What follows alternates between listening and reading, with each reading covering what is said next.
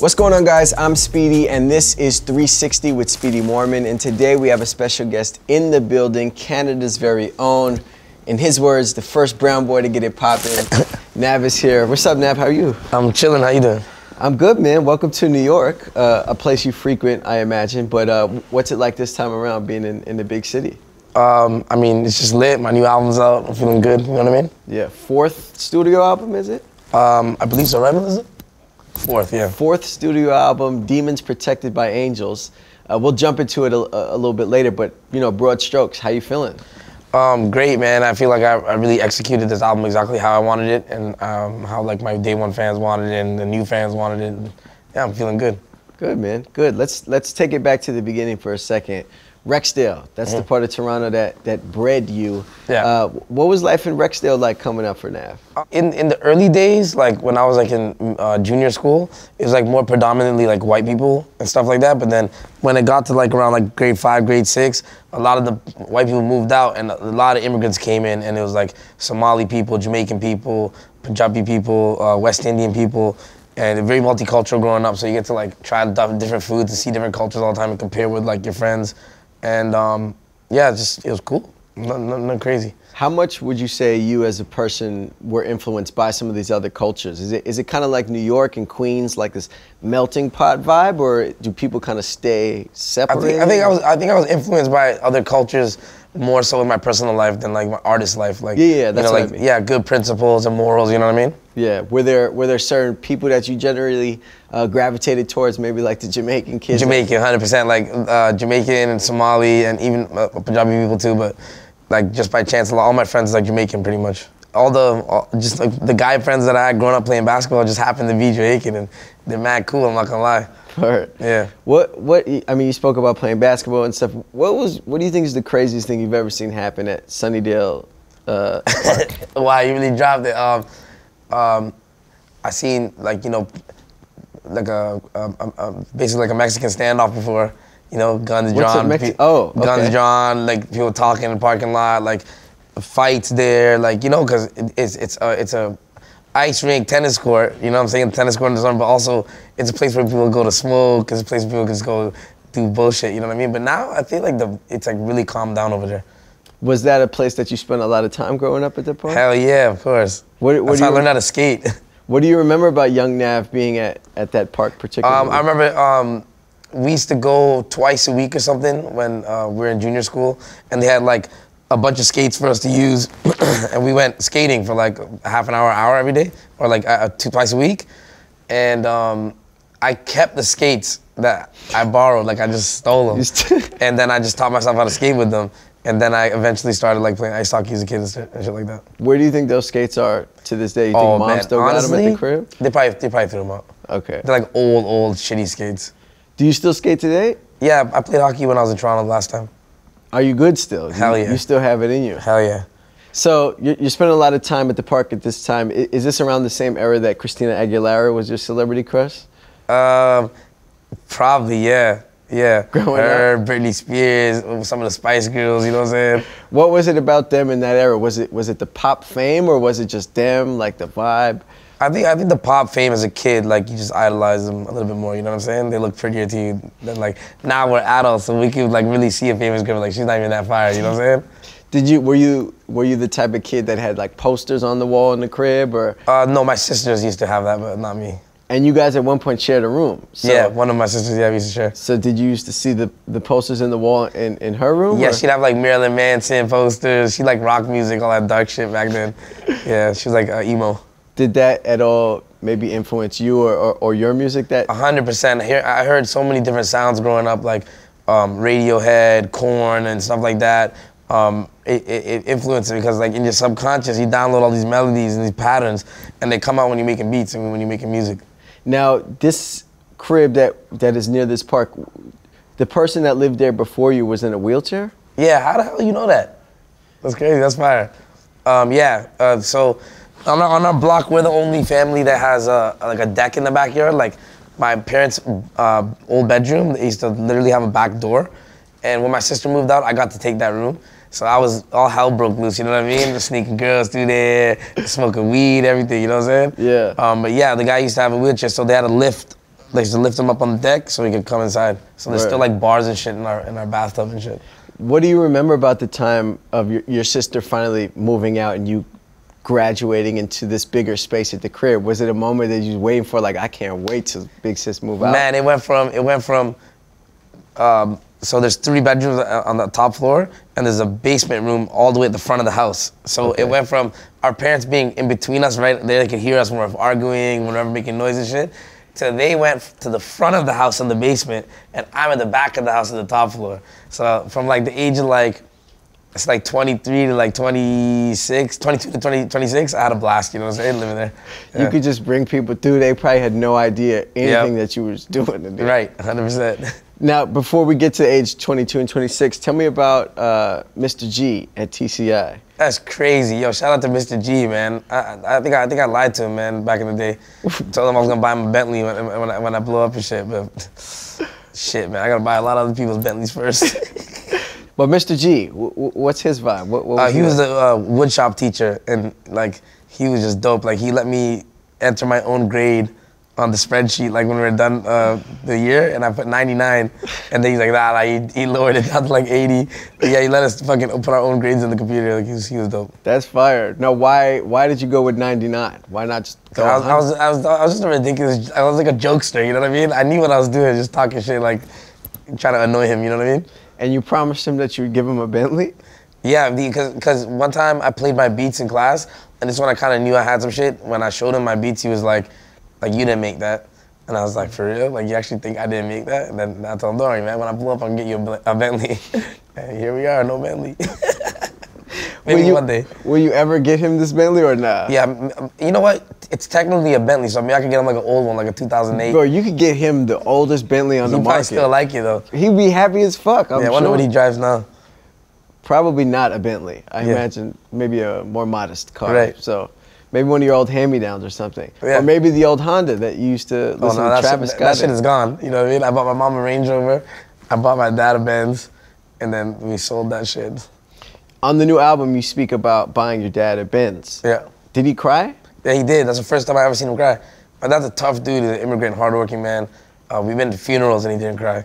But when he got on the phone, he didn't know what to say, he just started crying. It was crazy. Walk me through that entire thing. So did you have an idea? Did you know you were gonna get him this car? Was it a surprise kind of vibe? Yeah, like, so for my mom, I surprised her with the car, with the Range Rover or whatever, and she was like, who's this? Who's pulling up in the driveway? She didn't even know what's going on.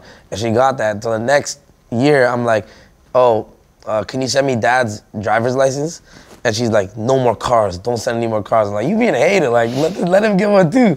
And then same thing, I surprised him. Yeah. She didn't snitch you out though? Like she No, she didn't. She didn't. She was hyped. She like filmed. It was quarantine times, you know? So she filmed the whole reaction and everything and sent it to me. Damn. And what was his reaction like when he saw that shit? He was just silent, like in shock, you know what I mean? I just remember him just staring at it, his hands in his pockets, and he doing awkward shit, like his hand was moving mad awkward in his pocket. Yeah. And he started crying? When he got on the phone with me, on FaceTime. Okay. And you've never seen him cry in your whole life? No. Until that moment? Yeah. What was that like, seeing your pops cry over something that you worked hard for? I got choked up too, like, you know, it's just a moment, like, he deserves it, you know what I'm saying? Yeah. Now, in order for you to get to that point, that you actually had to get on in the first place to be able to, you know, take care of your family and such. And I heard that back in the day, you had this marketing plan to kind of make music under Post Malone on SoundCloud. I wish that was my plan. It wasn't your plan. If I knew that was gonna help bring awareness to my music, I would have done it 50 times. I would have done it as every artist. And I always wanna I wanna find the person who made that YouTube page. It's like, it was some shit called like OVO 6, like something like that. And I could never thank that person who did that for me. I want to find them. Like, I gotta find them someday and be like, yo, why did you do that? And like, just thank you for doing it. So for the people out there who don't know what it is that happened, how would you describe that? Basically, I had a song called Take Me Simple, and this fake page, OVO 6, whatever it was called, this person was posting them as Post Malone and changing the name of the song too. So Take Me Simple, I say driving down the 401 and I'm speeding, right? So he changed it to Post Malone Speeding instead of Take Me Simple by now and put it up. And people were like, You know what I mean? Thinking And it's they Post thought it Malone. was Post Like, Malone. how the hell y'all think that sounds like Post Malone? Even he's like, yo, that's not me. He cleared it up for me. And it I really remember helped me. he tweeted that, that it wasn't him. But Yeah. you have no idea who did that. Man, if people be like, oh, you faked it as Post Malone to make it, man, I'm from the hood. I would have done whatever to make it. I didn't know like why they did that and why that happened. It was just a fluke. But if you ever find who did it, maybe you get them the Bentley instead of Mr. G. Right. To say thank you. They deserve it. That was I don't know what possessed them to do that. I can't believe it. So at this point, coming into EXO, I've heard you once say that there was a grooming process of sorts. You kind of had to get accustomed to it. What would you say that grooming process was like? What do you remember? Just not saying everything that comes to my mind, you know what I mean? Talking too much.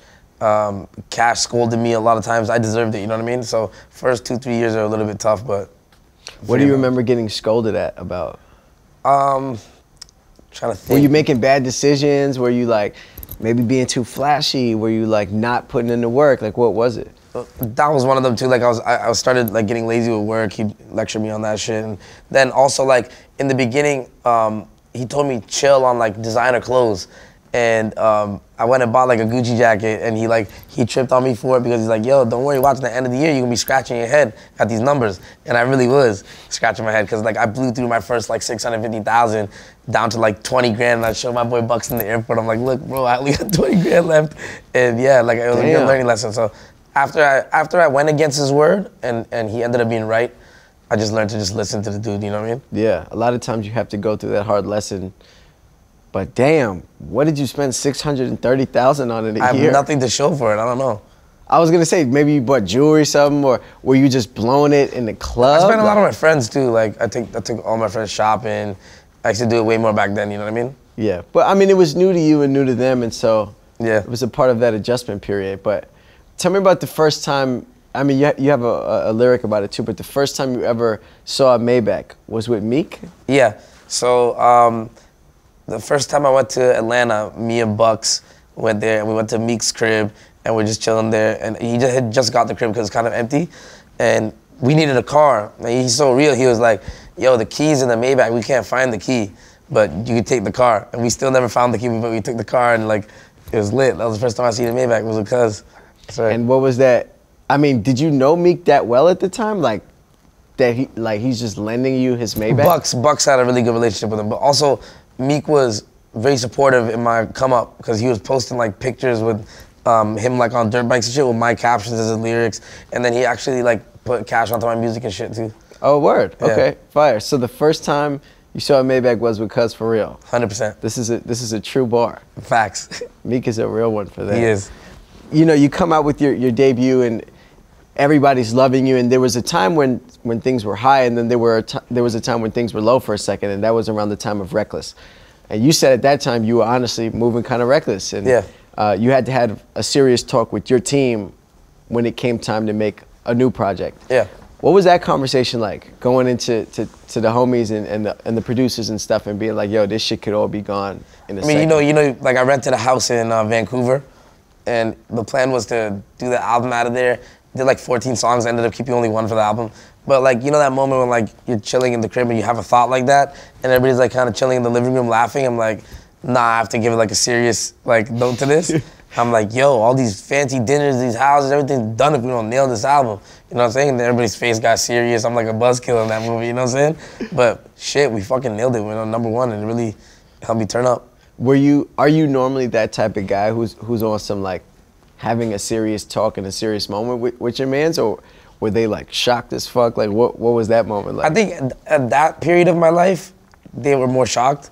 Now, no one will be shocked. Like now I'm like really serious, very focused. You maybe it's the maturity facts. that's come with age. But how real was that moment for you in that time? Obviously it's something you want to instill in them, but did you have concerns like, yo, for real, if we don't nail this album, like this shit really could all be gone? Yeah, it's gonna go more downhill. It was going downhill, so I didn't want to go more down the hill, you know what I'm saying? But like you said, maturity, it just happened with time. Now, you kind of lived well into adulthood before you actually made it. For some, and even in your own words, you say you're a late bloomer. Yeah. And so what was that transition like? And what would you say to people who are on their journey and feel like, yo, I'm 24 and I haven't made it yet? I mean, like, I made my first million at 27. It's never too late. You know what I'm saying? That cliche shit. But in terms of like me living like my whole adult life and shit, like where I grew up, bro, like we never had to grow up and be like have like crazy responsibilities. We didn't even have shit. So I was like literally 26, pulling up on cash and everybody, and on the inside, like mentally, I was like 17. You know what I'm saying? So now I'm like my age, and I'm like 26 now. I'm still younger than my age. But touching your first million at 27, I mean, most people, I mean, you know, for the most part, hip hop is like a young man's sport, you know, so there are kids now on the internet, you know, 17, 18, you know, getting a record, getting a deal, and then they're out of here. So for you at that time, you know, were you discouraged when you're, you know, hitting 24 or 25 and you hadn't made it yet? No, I had good people like to look up to. Like one of my biggest mentors, people that I look up to, my favorite artist is Future, right? And Future had like a crazy run, I believe, when he was like 32. So like, come on, like, you know what I mean? That, and then like, I think Kendrick too was another example I used. He blew up around like 26. So that's what kept me kind of going. Did you ever have doubt that you would make it? Or did you always know in the back of your mind, like, yo, I know that I'm capable and skilled enough to take it to this level?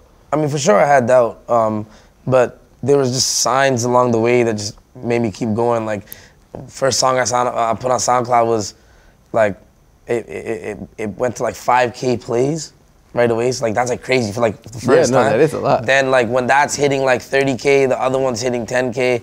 And then when the other one's hitting like 100K, the other one's hitting 80K, it's all even. And then back to back happened and just trickle effect. Yeah, and so what are you thinking in that moment? Are you like, oh shit, it's happening? Or I think when I played on OVO radio was when I knew something was gonna happen, because I literally, the first time I did dabs, I was chilling with my boy Chilla, he's a producer, and my cousin Sammy, and we're in the basement, and I hit the dab and I got so high, and then I hear my song just playing in the background, like what's that? Hold on. Like, that's OVO radio playing it? And then I just got up with my hands in the air, and I just got in my car and left immediately. I didn't know where I was going, like going to the crib. I don't know what my plan was. I just couldn't believe it happened. I'm like, I wanted to tell my mom. My mom didn't even understand what the fuck is going on, you know? She's an immigrant, but. Yeah. Your immediate reaction in such a successful moment is like, let me leave my mans and just be by myself? I just got up with my hands in the air. I got a investor, like real estate friend, Ari, and shout out to Ari, but he told me, like when you're in the shower, to raise your hands in the air like you celebrate like winning a race. It's like no matter what country you're in, when people win in a sport or in a race or whatever, they throw their hands in the air. It's like do that in the shower like you celebrate like you already won, you know what I mean? Yeah. And it brings good shit into your like life. So did you do that on purpose at that time? No, now it's just ironic that, you know, that I did that then and now it's like practice for me, you know what I mean? Do you actually be in the shower like this? Yeah, hell yeah. And I do that like, that's like my move everywhere I go. Yesterday when I see all my fans outside, like I got the guy first thing was this, you know what I'm saying? Are you like this? No, not every time. Man, there'd be so much shit on my mind, I don't do it every time. Like I'm not like a crazy routine person, but yeah. Okay, word. Whenever I think about it. Talk to me about this new album. What was the approach? Demons Protected by Angels. What was the approach when it came time to making this? Main thing, taking more time than I usually have. It's the first time I took like 2 years, but we basically set up shop in Miami first, and I made sure I didn't overcrowd the space with producers. So I had forced me to be more hands-on and just use who I got around in the room, like me and Pro Logic mostly, or me and Money Music, or me and my boy Frost. And yeah, I just tried to be really hands-on with this one and split up the album between vibes, like party vibes, like a couple of songs like that, girl vibe, one for yourself when you're alone, or a slow, sad song. So I try to spread it out and then keep the content really focused, like so like the title of the song or the meaning behind the song is easy for you to pick up, like what is the song about, you know, right away. Yeah. And so what do you think of the reception of the album? I mean, you're doing these like meet and greets and signings and stuff, and you know, people coming out to meet you, but what do you think of the reception maybe online and in person? I think it's been amazing, you know what I'm saying? Like, I feel like it's my best project ever. You think so? Yeah. What do you think makes it better than, you know, Bad Habits, Good Intentions? I mean, the one that everybody says is my best is my first one, but it's like that with a better microphone, better engineering, better beats.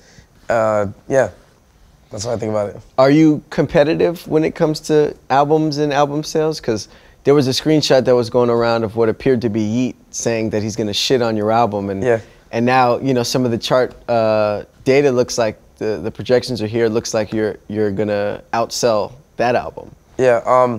Well, that shit we cleared that up and everything. Like it was a misunderstanding or whatever. But yeah, like I mean, naturally humans were competitive, especially men. You know what I'm saying? Not in a toxic way, not in a way where like, oh, it consumes me, but like. One time when I was on shrooms, bro, like I had a trip and I just had a vision. I'm like, yo, all the shit that I thought I cared about, like first week sales, who's most popping, this shit, all that shit. I'm like, I don't even really care about that shit. Like y'all care about that shit. Y'all care about what happens first week. All I care about is what is in the bank account, and then I'm doing what I love, and my people are fed. That's it. So then, when you have an album like this one that's projected to be top 5. Do you care that like as a win, or are you just like, you know what, fuck it, I still just only care about like the bank account? For sure, like I care to a certain level. Like I don't care that I win or whatever too much, but I also would care if like it only sold 500 copies. I'd be concerned, you know what I'm saying? But it's like a healthy amount of caring. Okay, it's a balance. You know? Yeah, exactly. You care, but you don't care too much and put too much value in the win. No, that makes sense. Who would you say records the fastest amongst the features that you have on the project? Future and Lil Durk. Future and Lil Durk, unbelievable. How fast are we talking? Lil Durk did my verses for Bad Habits. I think he did them both of them in 40 minutes. 45 minutes, yeah. And real content, like you listen to them. It's not like bullshit verses. And is he writing, or is he just like punching, or like what? Punching. Just punching, yeah. And how long does it take you to then do a verse? Sometimes it's like an hour, 2 hours, whatever. But sometimes it can be 20 minutes, 30 minutes. It depends how I'm feeling, you know what I mean? Yeah. It depends on the type of song too. Like if it's a slower, more like, you know, serious song. To do 2 of them in 40 minutes. Yeah, it's wild. That's pretty impressive. It's wild. I could do 2 beats in 40 minutes. Yeah, but that's kind of maybe the breeding ground for what spawned your career. But you could make 2 bangers from like full beats in 40 minutes? Yeah. The other day I had a Rolling Loud show, and I made 2 before we left to go to the venue. And then when I came back, Future had left me like a hook from last night, and I cut that too. Like, I just been going in. Damn. Yeah. What's the fastest you've ever made a beat that wound up being a record that we all know? Is there like a hit that you have that you... Beibs in the Trap. Beibs in the Trap. I made that beat in like 15 minutes. No. It's pretty simple, like if you listen to it, but it just bangs. And then I did the verse and the hook, and I could not fucking come up with a second verse to save my life, you know? And when I met Cash, he was asking me to play just whatever I have on my computer, and that was one of the songs, and he sent it to Travis. Damn. You made Beibs in the Trap in 15 minutes. The beat part. Yeah, that's what I'm saying. But shit, bro, that's impressive as fuck. The recording was tough because I had a broken computer at my mom's crib. Like, it was a slow computer, Mac, and I had a broken preamp. So, like, I'd have to record my take, and everything would be to the right, and I have to move every line to the left because it's off time, and it just took so fucking long, bro. Damn. Yeah. So then, how did you get through that mental block for the second verse? I didn't do it. He did it. That's the one. Second verse. Yeah. Okay. I even tried to send a song to my friends who like made music around me like at that time, and they just didn't want to do it. Yeah. Damn. Yeah. Wait, hold on. So you tried to get some of your other mans on Beibs in the Trap, which they didn't want to do it because they're like discouraged. Like it was too hard. They didn't think they could do it justice. Damn. Yeah. But then Travis Scott comes and saves the day. Yeah. Fuck, man. What an alley-oop for me. Bro, what a moment, dog. Yeah. When's the last time you paid for a feature? Never. In your whole life? Never. The only thing I've ever done is like paid for travel costs and shit for like people to show up to like videos and shit, which is like me like, you know, showing my appreciation. Sure. Not for the verse though. In your whole entire career? No, never. You know, not a lot of rappers can say that. Yeah, and that's cool. Like for me, I'm not like bragging and boasting. It's cool. Like I'm grateful that that's the situation because of my team and our relationships that we build and shit. Like I feel like I'm a cool person and easy to get along with too. Yeah, but that's great. But a lot of times there are people who are easy to get along with that still get charged through features. Shit, like I said, we couldn't relate. Damn, must be nice. I'm sure you save a lot on the budget there, not having to pay anybody. But shit, I pay my producers really well. Like I fuck with producers because I'm a producer. So everybody who produces on my album will tell you that NAV deals with like production business the best out of anybody. That pay them on time, quick. You know what I mean? Yeah. Fair cuts and shit. You do good business. Yeah. If I wasn't a producer, I don't know how I'd be. Yeah, but when you do good business, you know, that I believe that energy comes back to you in other ways. And so, Yeah, good karma and shit. You do good business with them, and then, you know, your artists fuck with you and you don't have to pay anybody. Right. I've heard you once say that you think you have the lowest overhead of any rapper. Do you still feel that way? Or has the lifestyle gotten more expensive? When did I say that? In an old interview, you say, yo, like, I'm a simple man. I definitely don't have the lowest overhead anymore. What changed? What happened? Shit, like cars, like the new Maybach, more properties, but like, I'm working on having my passive income just take over all my bills soon. You know what I mean? Because I've been just buying real estate like crazy. Is that what your passive income is? Are you getting some starting to be, yeah. Starting to be, like that? Yep. Okay, and is that how you're diversifying your portfolio? I mean, yeah, I'm just trying to get some more money, that's it. Yeah, but what happened? What was it a more of a lifestyle change that took you from having such a low overhead to, or is that just maybe a byproduct of your success and you're like, yo, with more success comes you wanting more shit? Yeah, shit, like we had 2 security guards moving around me all day yesterday just because we have to, you know, meet and greet shit. Like that costs more. I got my friends, like I wanted Frost to be with me in New York, like you gotta be with me, and now look, he's happy he's here. And I pay for everything, you know what I mean, for everybody, and that's just, is what it is, you know what I'm saying? Yeah, it was something to be proud of at that time, because you know, every rapper's got a very high monthly fucking overhead. It was, but I was so like cap humble, because now like it's gone up. Well, you know, that's a blessing, you know what I mean? Blessing, because that means you can afford to do so. Right. If you do a Google search, it says Nav's net worth is $5 million. Uh-huh. Is that accurate? I mean, shit, like, I don't think net worths are accurate at all, because it can be less or more. But most of the time, I feel like it's more. Right. For like people that are, if you know someone is doing well, it's more. In Nav's case, yeah. More? Yeah. Is this 5 million far short of where you're actually at, or? I mean, like, depends on what you're talking about, like cash or like equity and like. Just net worth. It's like your whole. Yeah, more, way more. Does that type of shit bother you when you look at net worth and it only says 5 million? Hell no, it used to say 400,000.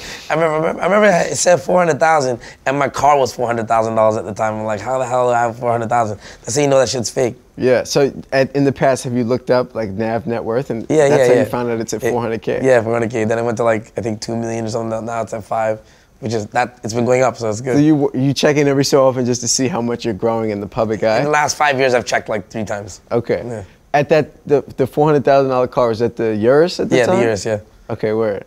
But I'm happy to see. 400 in Canadian. Okay. Canadian dollars, yeah. Yeah, that makes sense.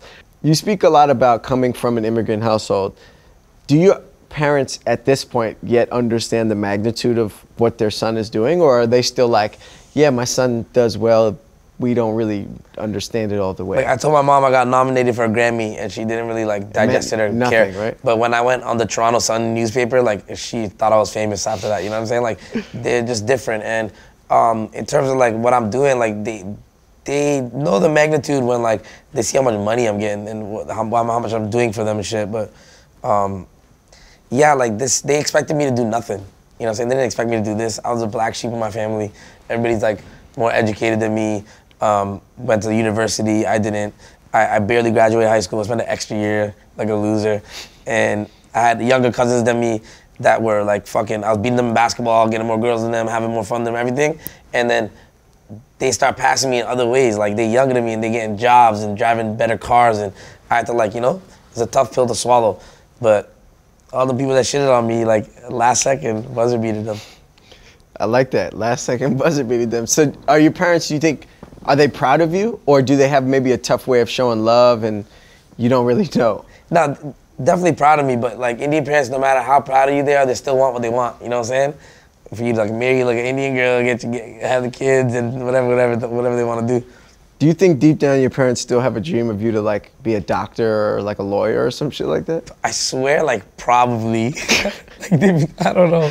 Like as successful as you are, deep down they're like, man, I wish you'd be an engineer or something. Yeah. Facts, maybe. They probably won't admit it to me.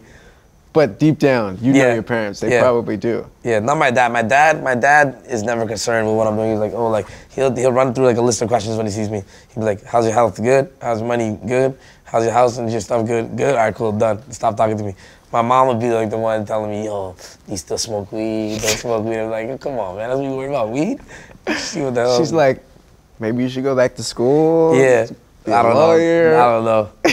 Yeah, they be having wild dreams. Yeah, I mean, our parents all have visions of what they think we'll be into. Where are you from? I'm from here. I'm from Queens. See, that's fire, because like you guys, that's why I'm always jealous of people like that, because my parents are amazing, hardworking people, but like it's hard to relate to them and talk to them in the same language and connect like with the cultures, because they came from village life, farm life to here, you know what I'm saying? They tried to make us adapt to them. Right. And I'm like, yo, you should have just left us in India then. Yeah. I feel like we've watched NAV kind of grow and evolve in the short time that we've seen you in the limelight. And I think you've had an interesting dynamic with Fame, right? Because it seems like the dynamic you have with Fame now is different than the one you had early on. And I remember in one of your first interviews you've ever did, even with Complex, you said that at that time you used to put on your XO jacket and walk around and hope that people would notice you. Yeah.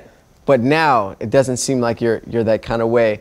What do you remember about that time, putting on a jacket and you know, this is when you first got signed and hoping that people would recognize you for the work that you're making?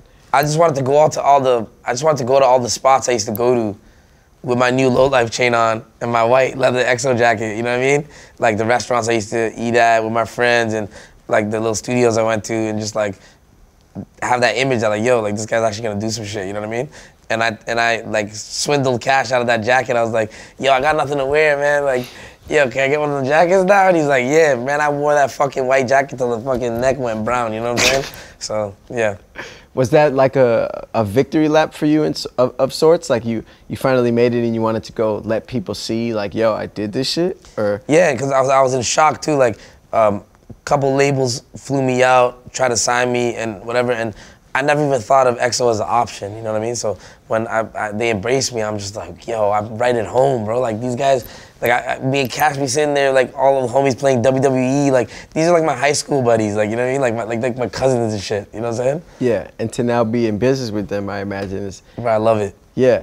Then there was the speaking of Fame still, there was the infamous quote where you were like, yo, I be coming out of Delilah's with all my jewelry on, and. Yeah, but that interviewer was a hater.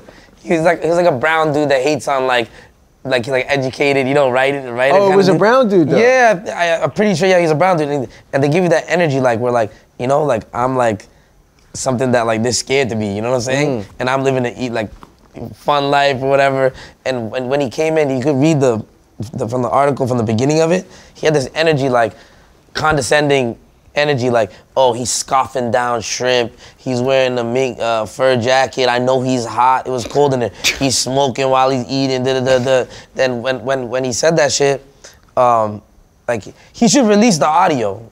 If he's such a like big guy, release the audio of what I said. To hear the real quote. You fucking fake. Because what I actually said was, when I come out of Delilah and my car, my Urus is parked outside, I'd be surprised that they don't take pictures, and I'm like, oh, sick, like.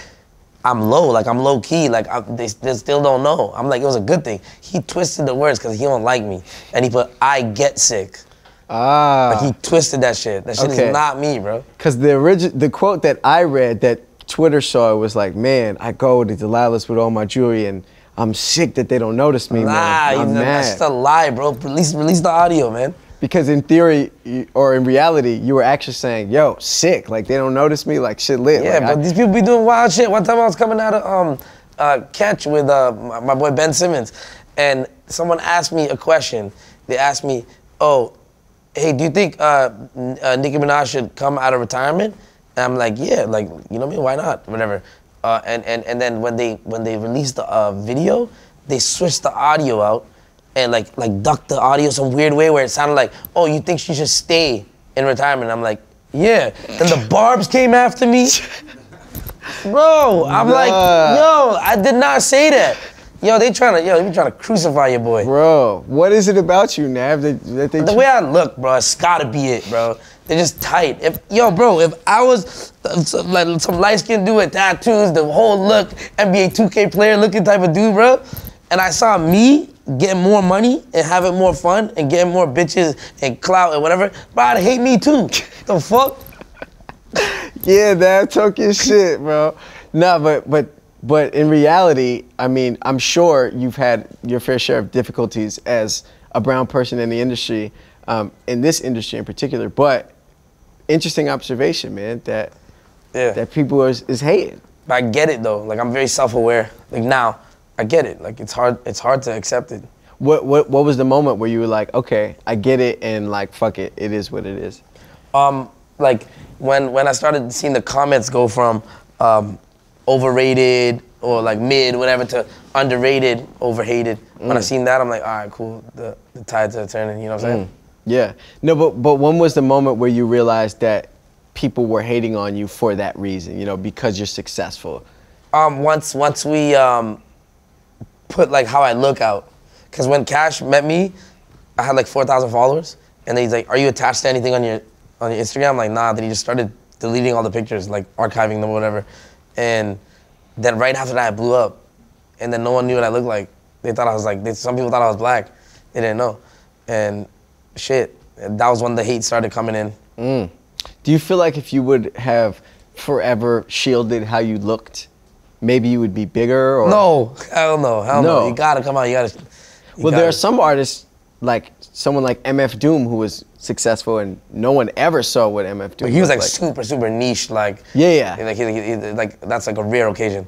Do you feel like if you never revealed your identity, you would be bigger, smaller? People get tired of it. Like, see, the reason why I'm here doing these interviews too is because they want more. They want to know more. So I just give them more and more slowly, not too much. Leave room for growth. You know what I'm saying? Yeah. You don't want to overshare. Yeah, you gotta give too much. Keep some level of mystique. That's why I stopped the Twitch streaming all the time, because I feel like they're getting too used to seeing me, hearing my voice, and being around me all the time.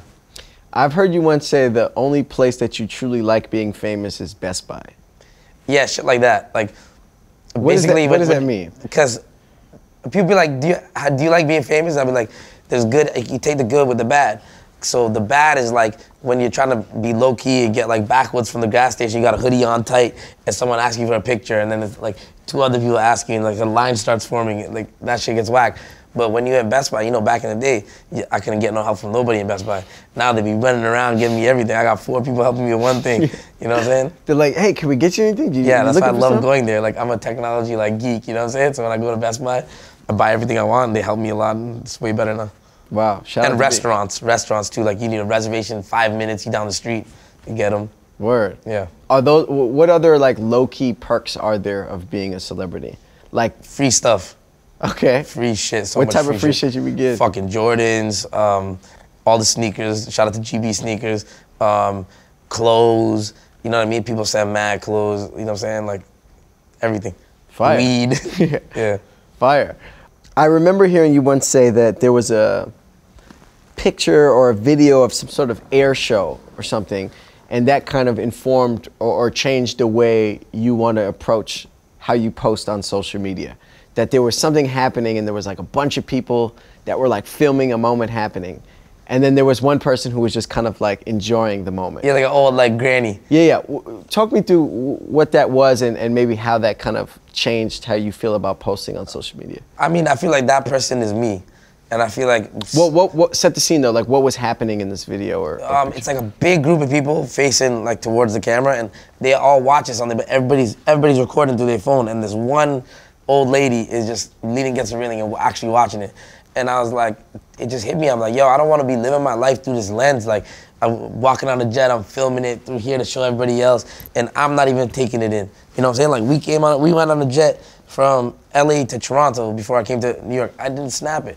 I didn't even post it just because, like, I'm so done, like, with this fucking stupid phone, you know what I mean? Yeah. Do you feel like at times our generation is so consumed by it and, you know, wanting to share those moments with the world versus sharing it with themselves? Or even just like that, like enjoying it themselves. And also like, I noticed like there's a lot of artists that got like 4 or 5 times more followers than me, but they can't sell no fucking tickets or stream no songs. So that's what made me like slow down a little bit. I don't really care. And like I have my team, like I have like 3, 4 people logged in on my shit. So they like ask me, should we post this? And I'll be like, sometimes they'll post it, sometimes I'll post something. I'm just like, yeah. Word. Did you really lose an XO chain to Post Malone in beer pong? I mean, yeah, but like he like gave it back, you know what I mean? Okay. What was happening? You guys were like playing beer pong or some shit backstage or something? Or? Yeah. Basically, you know, I just put it on him, and then after he was like, yo, I'm not gonna take this shit. You can have it back. Yeah. Were you hyped that he was like, yo, give it, you could have it back? I kind of knew he was gonna do that, you know what I'm saying? If you were to win and he had to give up his chain, you would have gave it back? Yeah, I would. You started too long. You wasn't giving that shit back. I didn't really think about it, to be honest. I would. unfortunately, we just lost PNB Rock. Tragic situation that happened in LA. I imagine it's somebody you knew, and so what do you make of that situation, and how are you holding up? Man, I just wish he wouldn't have gone to a place like that. You know what I mean? Having jewelry on or whatever. And man, it's so unfortunate. You know what I'm saying? Like, I always used to laugh at, like, when he used to post, he posts everything. Like, he posts on when he's on planes, his meal on the plane. Like, he was really like, he enjoyed the shit. You know what I'm saying? And whether he took a snap of it or not, man, and that shit's just sad. And I know his people are sick right now. And man, rest in peace to PNB Rock, bro. It's terrible. What will you remember about him and his legacy? Damn, just like where he came from, Philly, and like, you know, like all the hits that he had. Yeah, Selfish, that was the one that kind yeah, of brought exactly. him out on And like, yo, man, it's a shitty situation. So many rappers dying. When you see stuff like that happen, does it make you want to shapen up and kind of be on point a little more? 100%, man. Like, the other day I went to a restaurant like by myself, you know what I'm saying? And my friends are tripping about that, and they're like done with it. They don't want me to do that shit anymore. Yeah. Do you ever have moments where you feel like things could go left, but they don't? No, I'm pretty like safe and secure. Like, I always have somebody with me too. Okay, good. Well, we hope that you stay safe and steer clear of all of the negativity. I'm doing my best. Good, man. All right, lastly here, Demons Protected by Angels. It's the album that you have out right now. What do you want people to know about the project and about you in this time of your life? Man, blood, sweat, and tears went into that album.